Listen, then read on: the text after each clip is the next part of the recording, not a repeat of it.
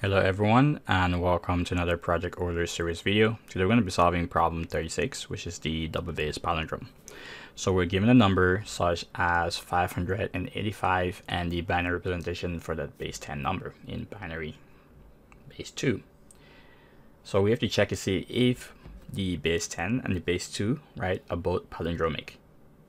It says that we need to find all of the palindromic base 10 and base 2, right, less than 1 million. However, it says split note that the palindromic number in either base may not include leading zeros. So we've seen how to reverse a number before. But why is that unique to this problem? Well, we know that if we have a base 10 number such as 10 or 100, if we reverse that mathematically, well, we only end up with 1, meaning that all of the trailing zeros get dropped. And that also enforces that we're not going to have any leading zeros as well. So that makes it very useful for this problem. However, how do we handle the base 2 part? Well, a base 2 number can actually be read as a base 10 number. While they do include 1 and 0. So this number could, let's say we have 2, right, in base 10. And we convert that to binary, well, that's going to be 10. So we can actually apply a base 2 number as a base 10 number, meaning that we can just write one palindromic function for base 10 and then just apply that to base 2. And that makes the problem a lot cleaner and shorter. All right, so let's get started. So what we're going to do, well, like I said, I wanted to do a little bit of functional programming, and I'm literally reinventing the wheel here because there are classes that can actually do this for us. And we can just use that to pass our implementation there. But it's always good to start things from scratch so people can actually see how things are being created and not just giving them some magic box that makes things work. And actually, that's how functional programming does things. So we need to go ahead and create an interface, and I'll call it palindrome. Right? And we need to create a method in here. So this is going to be is palindrome. And this is going to go ahead and take in a big integer, and I'm going to call it n. So to make things easier for us, I'm going to create all the implementations inside of the main method. So let's define that. Next, we need to go ahead and create a palindrome in base 10. So just check for base 10 palindrome, and this is going to equal, we're taking that lambda syntax for the input that we want to pass in, and then we just need to go ahead and define the body. All right, so like I said before, if we convert 2, right, to base 2, we're going to get 10 because it's going to be 1, 0. But why is that unique? Well, we know that if we reverse 10 or any even number for that case, it's never going to be palindromic. So we need to go ahead and just check for that case. So we can see something like if, right, n, and then we do a mod, and then we do a big integer, 2, right, dot compare to big integer dot 0. If that is equal to 0, then we can just go ahead and return false. All right. So next, what we need to do is we need to keep a copy of n. So I'm going to call this one CP, going to equal to n, so that when we reverse CP, we can check against n to see if they're the same, because we need that to see if the number is actually a palindrome or not. Next, we're going to just create a variable for the remainder. I'm going to call it rm, and then we need to create a big integer for the result. I'm going to call this res is going to be equal to big integer dot 0. All right, so we're going to say while, right, CP dot compare to big integer dot 0, right, is not equal to 0, meaning that the number doesn't become 0. Then we need to say that rm equals, we're going to do CP mod, let's get everything but the mod, That's weird. All right, so we're gonna do CP, right? Mod, and then we're gonna mod big integer, right? .10, and that's it. And then what we need to do is calculate the result. So we're gonna say res is gonna equal res, right? Dot multiply, and we're gonna multiply this by big integer .10, right? So do big integer .10,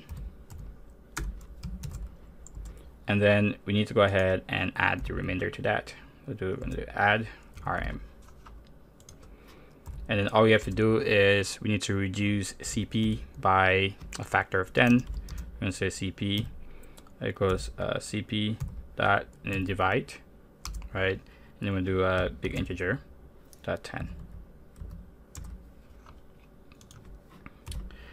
All right, so once we have that, all we need to do is just return, right? Res dot compare to, and then we need to do n, right? Equal to 0. And we're done with the base 10 implementation. So let's go ahead and apply this, right, to the base 2 implementation. Okay, so you're gonna go ahead and say palindrome base 2, right, is gonna equal, and let's go ahead and take in the parameter. Then let's go ahead and implement the body for this. So how is this gonna work? Well, like I said, because we can treat a binary number as a base 10 number, that means that the base 10 number we can use to check, to convert to check to see if the base 2 number is binary or not.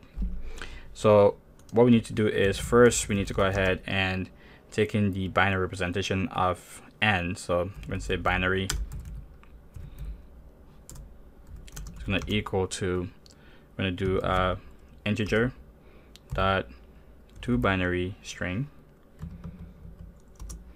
and then we need to say n dot int value, right? So we get that string representation. Then we just need to go ahead and create a big integer. So we're going to say big integer equals new big integer, and then we're going to go ahead and pass in binary here because you can actually take in a string for an argument. Then we need to go ahead and return, right, base 10 dot is palindrome and pass in integer, and that's it. We've just converted, we've just now been able to check if a base 2 number, right, binary number, is actually a palindrome or not.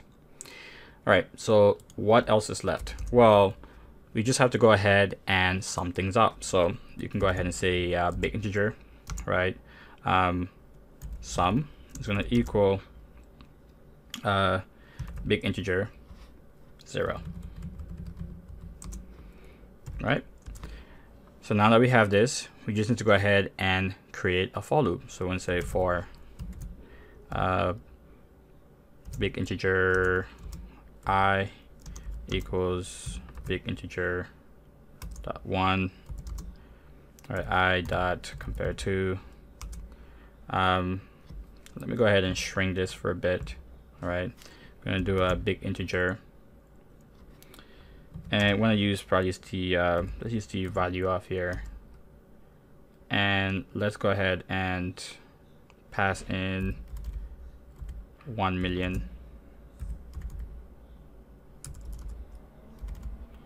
and I'm still going to go ahead and kind of shrink this down a little bit more.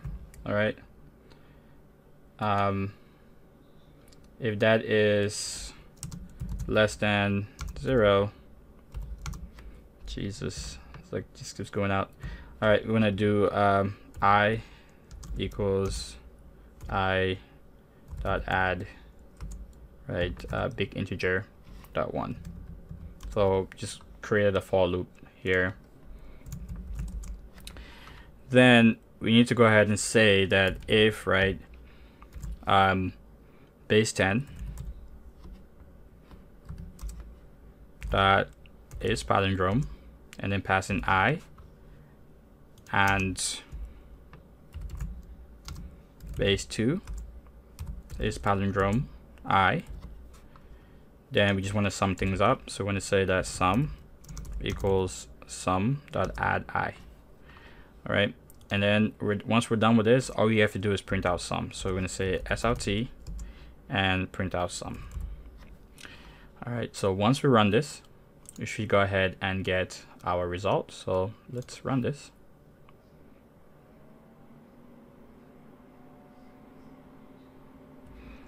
And this should be the answer that you should get. All right, guys, this will be it for this tutorial. If you enjoy it, please give me a thumb up. If you have any questions, please put them down in the comment section below. And I'll see you guys in the next Project Euler series video. Peace.